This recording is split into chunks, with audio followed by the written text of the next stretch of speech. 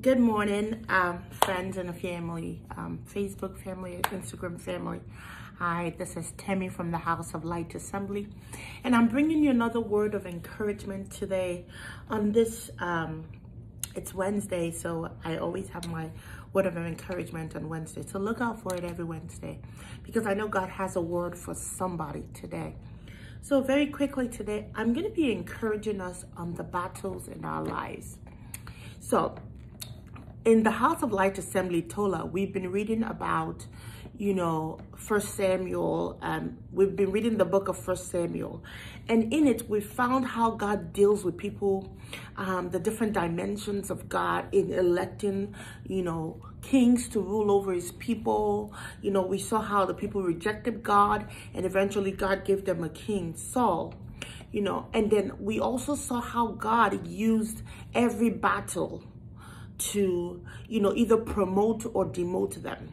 Let's take, for example, Saul was anointed as king by Samuel, but he was not confirmed by king by, the majority of the people until he fought in a battle with the Amalekite. Saul was confirmed king by the battle that he won with the Amalekite.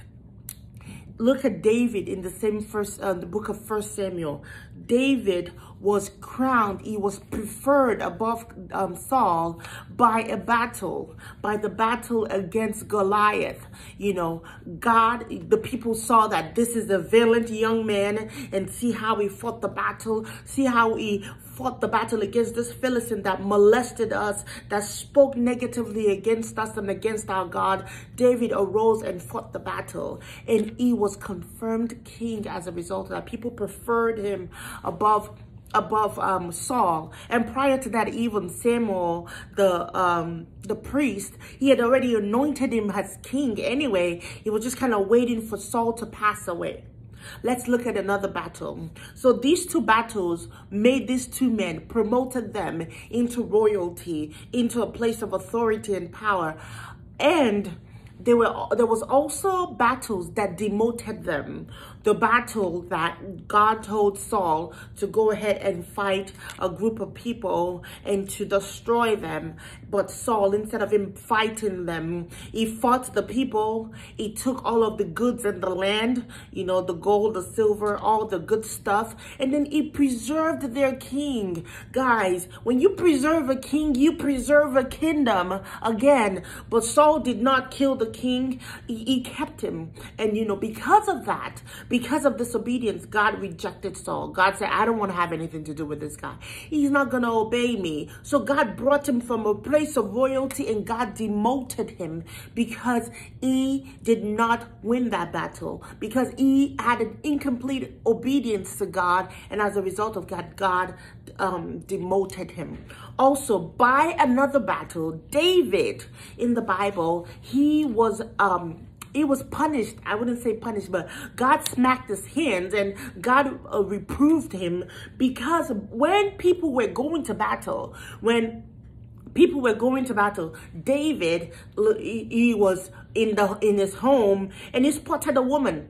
And he had an affair with a woman who was not his wife. And then he ordered the husband of that wife to be, to be killed in battle, because David didn't want him to come home so he could claim his wife back. David wanted his wife. He wanted Bathsheba, and he killed his husband, Uriah. And as a result of that, God was, upset with him. And God said, come on, you didn't obey me. And the child that came out of that, God didn't want him to keep the child. So battles in our lives, they come, and they can present as a physical battles, as a physical affliction. Maybe it's an illness, it's a disease in your body, and you just can't stand it. Or what about it being emotional? You have so much, anxiety, depression, or just things that you just can't think straight. You always feel overwhelmed. You could sleep 8 hours and still wake up gloomy.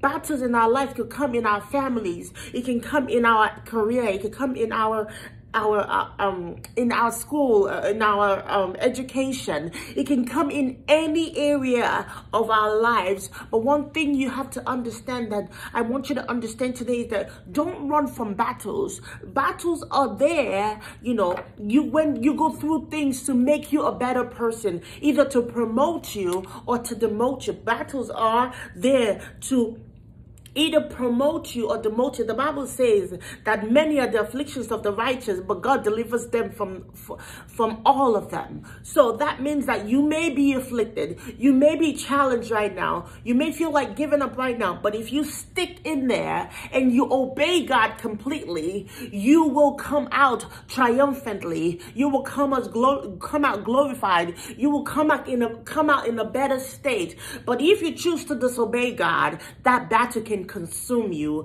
That battle can become a demotion for you, like it did to Saul.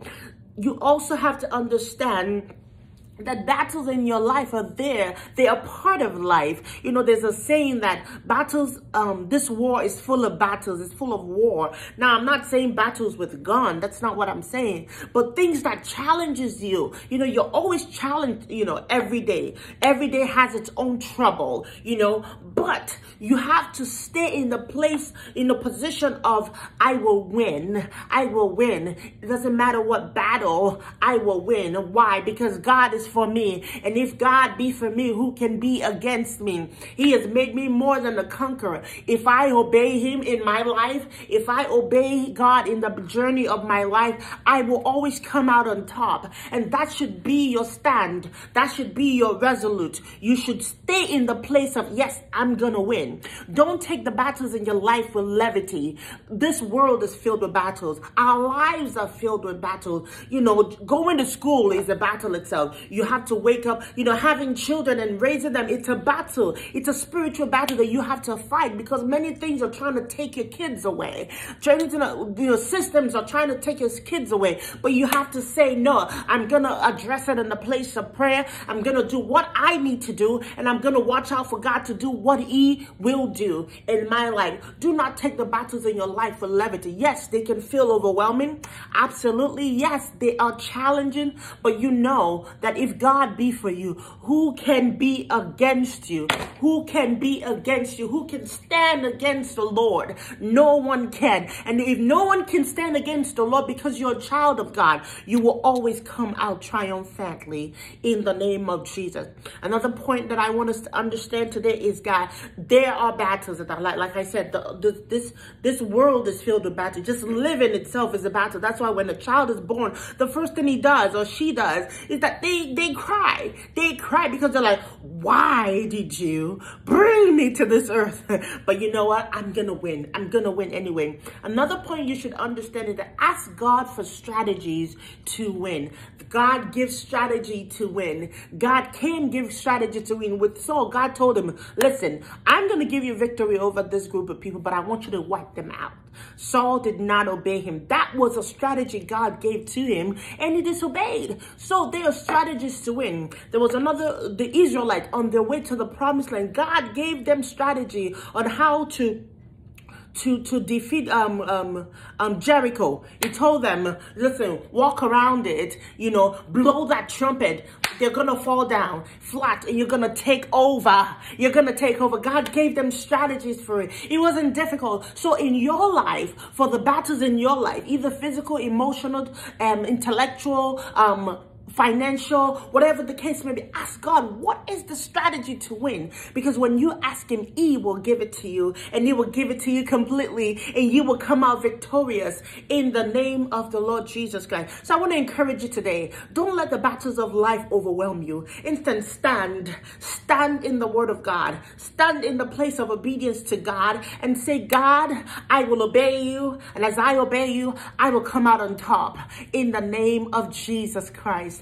I just want to encourage somebody today, and I hope that you're encouraged. Listen, If you're not a child of God, this is not for you. You will not win the battles of life. The battles of life will overwhelm you. They will knock you down. But if you are a child of God, you are guaranteed victory because we have the victory in Christ Jesus. So if you're not a child of God and you've not given your heart to the Lord, you absolutely will not win the battles of life. The battles of life will overwhelm you. If you want to choose to be a child of God this morning, I want you to say after me, Lord Jesus, I acknowledge that I'm a sinner and I know that you are the Savior. Please come into my life. Be my Lord and my Savior. I renounce sin and I declare that I am the righteousness of God in Christ Jesus in the name of Jesus. And I believe that you are a child of God by those words of faith that you have declared this morning. Be blessed of the Most High God, and God bless you unto another Wednesday, if God permits. Amen. God bless you and have a wonderful day. Bye-bye.